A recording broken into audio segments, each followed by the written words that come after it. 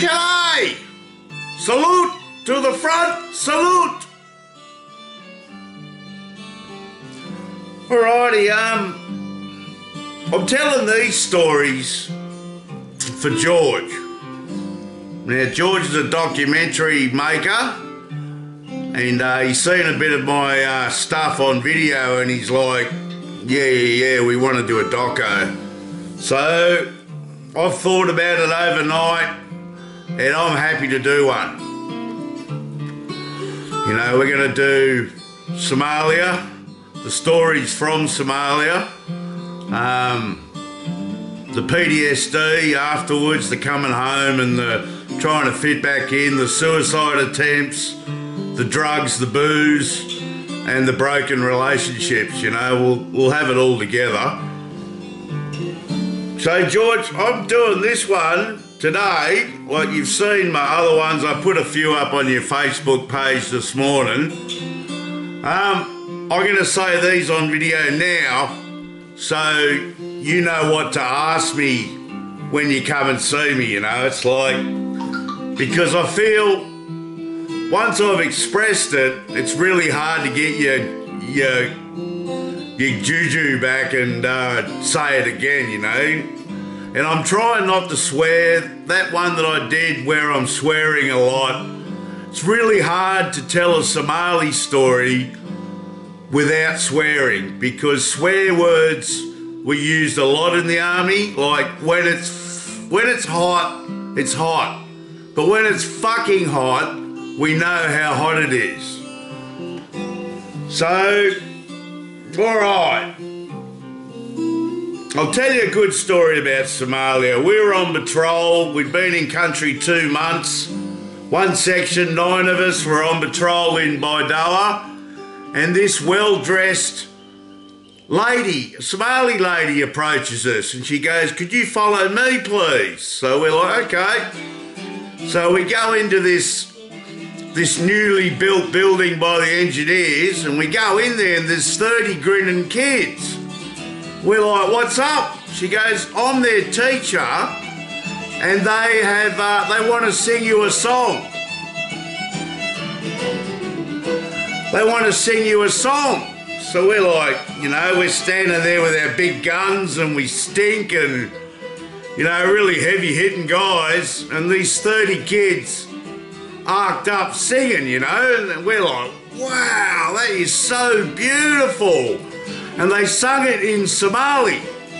So at the end of the song, we all clapped and cheered, and I said to the teacher, "What was that all about in Somali? What is it in English?" And she said, "They were thanking you for making it safe to go back to school again." And I was blown away, you know. I never knew that my time as a grunt in Somalia made it safe for kids to go back to school, you know. Like, I hadn't even thought about that part, you know, but it made us feel proud of the job we were doing, you know. Another time, we're in country about 3 months, because we were nearly going on R&R. And we took a APC into the start of the creek line. Then one section, my section, patrolled down the creek line during the day in the scrub. And we got to a high point just out of the village, and we were watching a water well, a water point. Now, all night we watched 5 bandits with AK-47s charge people for water. So, the next morning,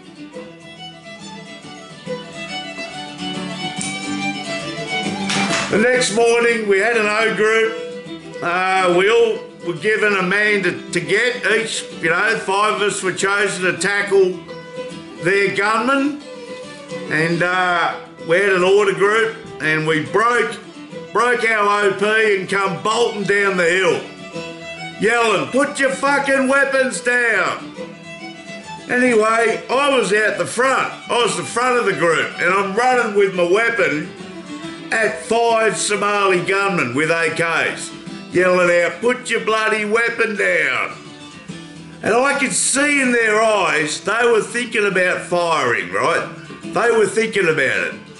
So bang, I grabbed my guy, tackled him to the ground, kicked his AK-47 away, and put my gun to his head and said, "Gotcha."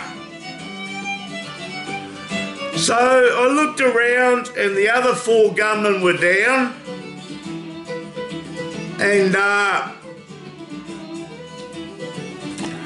this is phasing in and out. The other 4 gunmen were down and the boys were giving them a bit of a touch-up, you know. So I turned to my Somali bandit and said, "It's your lucky day you got me," right, because I'm a bit of a pacifist. But running at 5 armed men yelling out, "Put it down," is very dangerous. You know, at the time I didn't think much of it, but later in life, now I'm 51, I think that was pretty hairy, Normie. Another time we're doing a roadblock. We'd been in country about a month and a half, and we had a roadblock up on the highway. We were searching vehicles for weapons. So this bus pulls up, and I said, "I'll get this one." So I jumped on board, and I look up the back, and there's 10 people there with horrified looks on their faces. Right, they were stunned.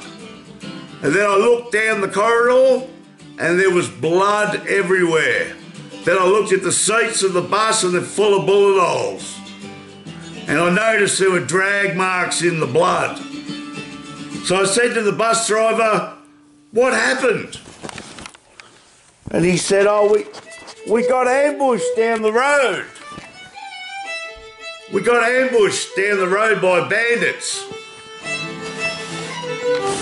So I said, "Naturally, where's the dead people?" And they said, "Oh, we threw them off the bus in the desert." And I was like, fuck me dead, man. Like, not even the dead get any respect in Somalia, you know?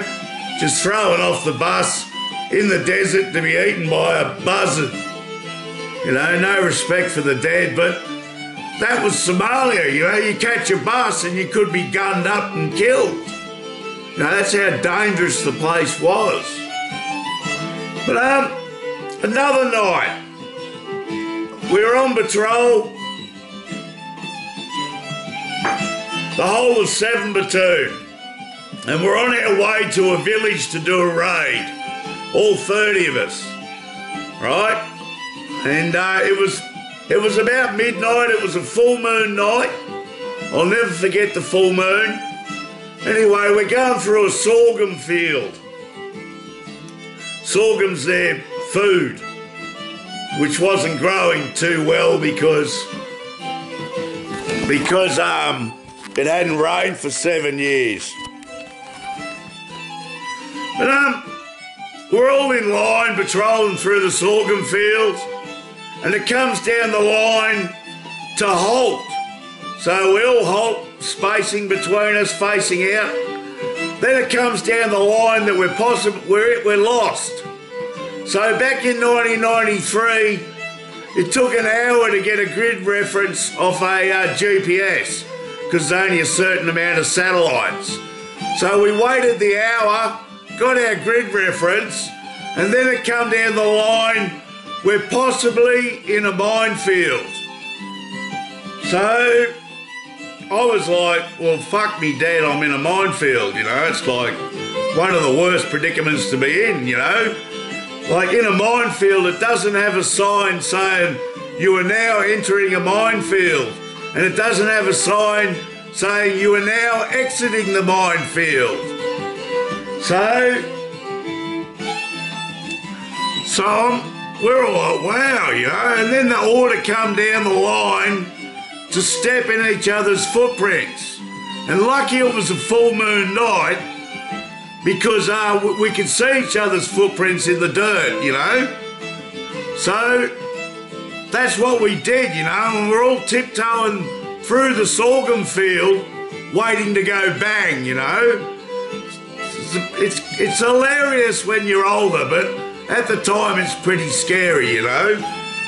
But yeah, 30 grunts tiptoeing through a sorghum field on a full moon night is, yeah, it's one for the records, you know. And I'm not blaming the boss for getting us lost, because, you know, there were no geographical mountains or knolls or forest or creek lines. There's nothing to go on, so it's hard to read maps in Somalia.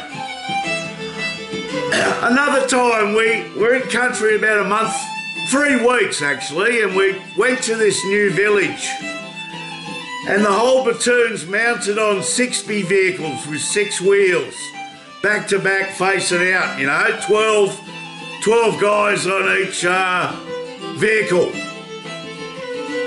So we hit this village.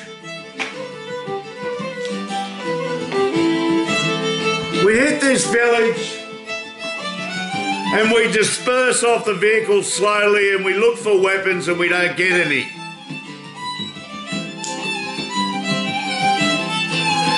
So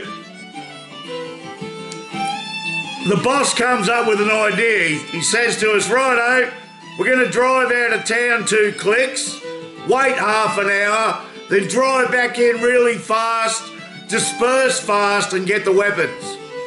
So we're like, righto boss, our fearless leader. So we go out of town 2 clicks and we're parked on the side of the road waiting.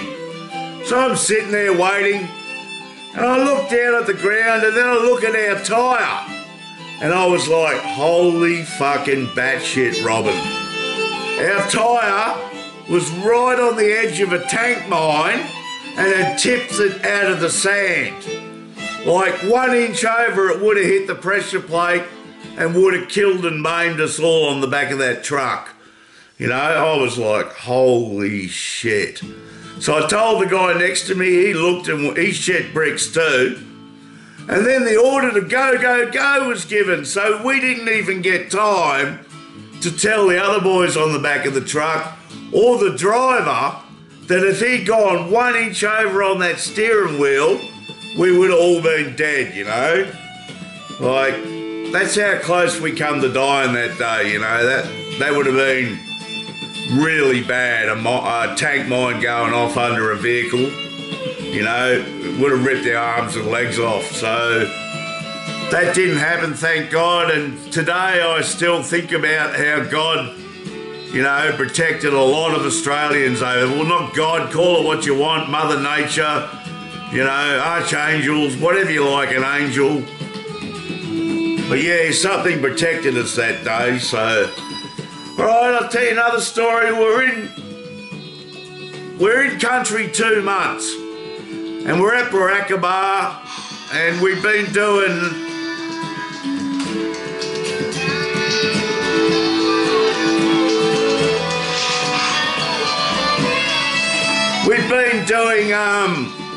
day patrols all day, and we're back at our little base we set up in the industrial area. Anyway, it's just on nearly dusk. And this Somali comes charging in going, my camels, they stole my camels. So my sergeant goes, which way do they go? And he points out into the desert, and he goes, Chapman and your section, get in that APC and go get those camel stealers. And we're like, oh, righto. So we'll pile into the APC and take off across the desert. Anyway, we've been going for about an hour and a half, and the carrier speeds up, so I thought they've spotted them. So the back door goes down, I bolt out, the boys bolt out, I tackle one of them, and the boys tackle the other guy. So I've got my rifle to this guy's head, and he's pretty young, you know, he's only about 16. And he starts crying. So I took my weapon away from his head and patted him on the head, and I give him a cigarette and said, you'll be all right, mate, I'm not going to hurt you.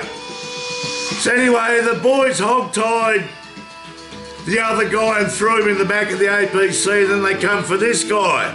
So I pulled the cigarette out of his mouth, put my gun back to his head, we hog-tied him, threw him in the back, and tied the camels to the APC, and then went back at camel walking pace. So we got back at midnight. So we're feeling pretty successful, you know. We got the camel stealers and the camels. So we go up to the Somali and go, here's your camels back. And he goes, wrong camels. We were like, what? We just spent 5 hours getting these guys, scared the absolute shit out of them, and they're the wrong fucking camels. Far out. That was a mission. I'll tell you a story about Private Flatley. Right, they're Boom Boom Billy's section. Private Flatley was the forward scout. And he was up the front, it was night, they were in Baidoa doing patrols, they were down the back laneways, and Flatley come to a T intersection in the dark, you know. So he's turned to see which direction the corporal wants him to go, and just as he's turned, a Somali's jumped out and sprayed him with an AK-47. So Flatley's hit the deck and tried to return fire, but his weapon's not working. So Boom Boom Billy pulls the section out, and they get back to the airfield and in the light, in the tent, and they realise Flatley's got a bullet hole through his sleeve, straight through his night vision goggles that are hanging around his neck, one through his rifle, and one through his trouser leg. So that's why his weapon wasn't working, he had a round go through it. But he is one lucky son of a bitch.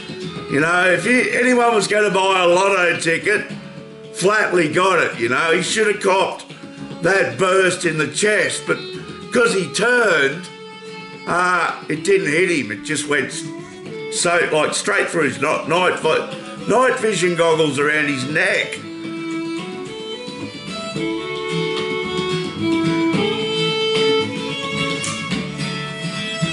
All right, last story. We'll talk about McElhaney getting shot, the only guy we lost over there. Yeah, I was on front gate duty that night, and my section was there, and I was listening to the radio. It was about 9 o'clock at night or something, you know, and I just scored a Walkman and a Bob Marley tape. So I was pretty wrapped, you know. Anyway, come over the radio, we had a man down in town. We're like, shit, you know. We didn't hear any gunfire coming from town. But we're like, fuck, you know, man down, you know. So the APC went through the front gate, and then it come over the radio, he'd been shot in the chest. It was one of our boys, you know, and I was thinking, fuck, I hate this place, you know. This makes it really serious when one of our boys are hit, you know.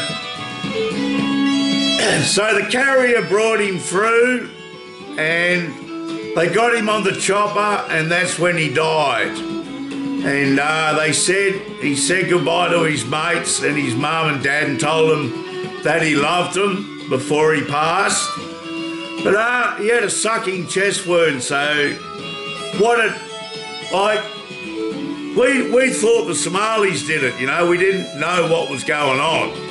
And then it come out that it was one of our own boys that accidentally shot him. Now what happened was one of the scouts, his scout, McElhaney was a 2IC Lance Corporal, and he noticed the scout was having trouble with his 66 rocket. So McElhaney went forward, this is in the dark, and said, give us your weapon, I'll take the 66 off you and give it to someone else.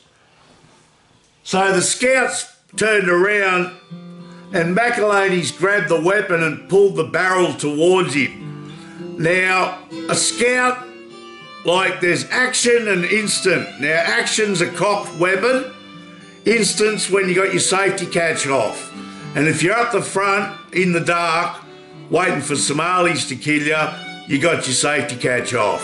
Now, when McAloney pulled the rifle towards him barrel first, the scout's finger pulled the trigger and shot him point blank in the chest. Now, there's rumours going around if he didn't have his flak jacket on, the bullet wouldn't have slowed down and churned him up so much inside. It would have been a clean shot, you know, and he might have survived. So the flak jackets are catch-22, you know, we're all wearing them, but they slow bullets down where they're good for stopping shrapnel. So yeah, that's McAloney, Shannon, we lost him over there, and that turned the tide, you know, that made a lot of us upset, you know, and yeah, when it gets, the game's serious when you lose one of your boys, you know, it's like, I'll tell you one more story when I got wounded, right? Or two more stories. We went to a village for our first food run, right? The whole platoon and 30 trucks full of sorghum. And we pulled up at the village and they swamped us. Thousands of starving people, right? They swamped us. We didn't know what we were doing. It was our first food drop.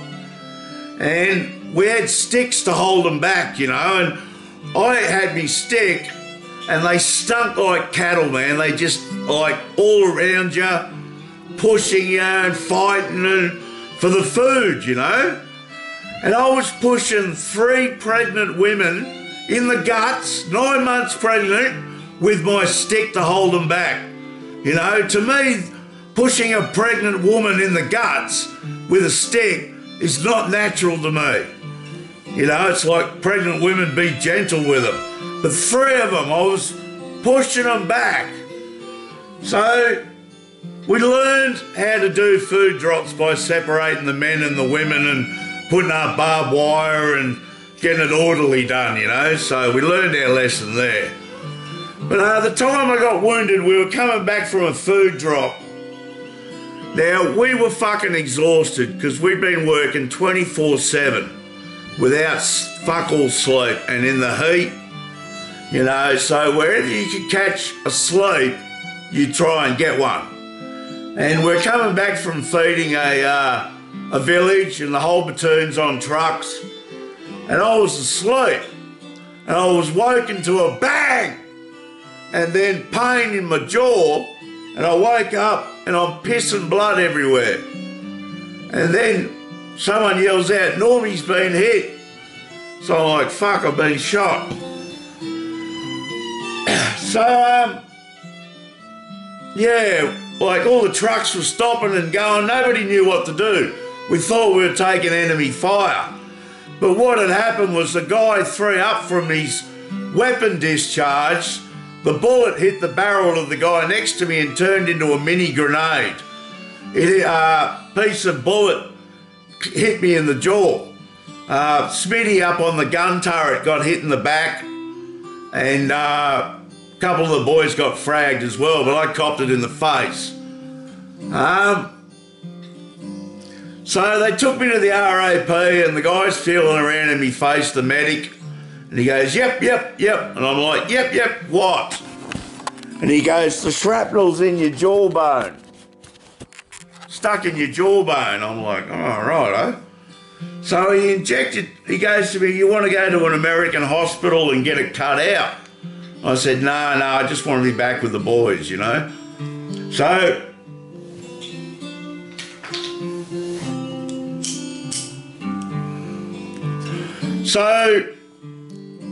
they said, do you want your mother notified? And I said, no, don't worry about it, I'm all right, you know, I'm doing all right. So the next day they rang my mother, and my mother told me her heart stopped. She thought I was dead, you know, they were going to tell her that I was dead, but they told her I was wounded. Now they had to tell her because it was going in the newspaper the next day, first Aussie diggers wounded from a battalion since Vietnam, you know, so yeah, that was my getting wounded, and it hurt like fuck, you know. I'd hate to cop a full bullet, you know. Would have taken my jaw completely off. But that shrapnel's still in there today. But, yeah, okay, I told you a few stories. You know, there's so many stories, you know. It's like 6 months worth of work, you know, in Somalia, you know. But, when I got home, my mate Tim Kitt from the 2nd 4th Battalion, he said to me years later, "Normie, when I saw you, you looked straight through me, man. You had the 1,000-yard stare." He said, I was looking in the eyes of the boys and I knew you guys had had a hard time just by the look in our eyes, you know. So, yeah. But, okay, there are a few Somalia stories. And I didn't swear much, which is good, because I like to swear when I tell a story, you know. It puts a bit more oomph into it. All right, I'll throw this up. I'll give this to you, George, so if we do make a doco or you want to use this or whatever you like, mate, I'm kosher, you know. I'm not afraid to talk about Somalia. I don't know if it's because I'm a radio DJ and I've learned to open up my throat chakra, but yeah, I can put stories together and I can tell it the way it was, you know. Okay, salute to the front, salute. See you later.